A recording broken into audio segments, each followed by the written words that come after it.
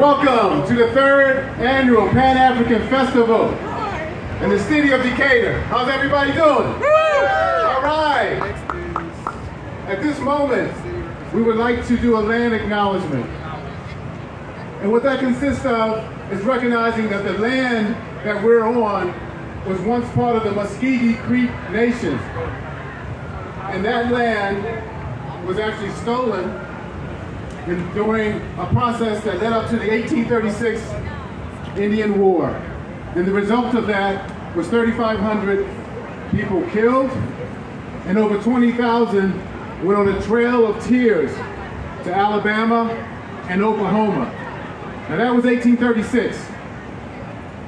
If we look at in 1865, the first free African Americans settled in this 1 square mile community, which is known as Beacon Hill.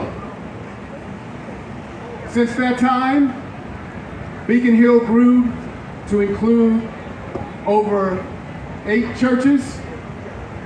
We had a Ritz movie theater. There were businesses. There was a community that thrived. We even had our own Black Wall Street with restaurants, a beauty shop, and places to purchase services. So during that time, there's been policies that have displaced the original free blacks that were settled in the city of Decatur.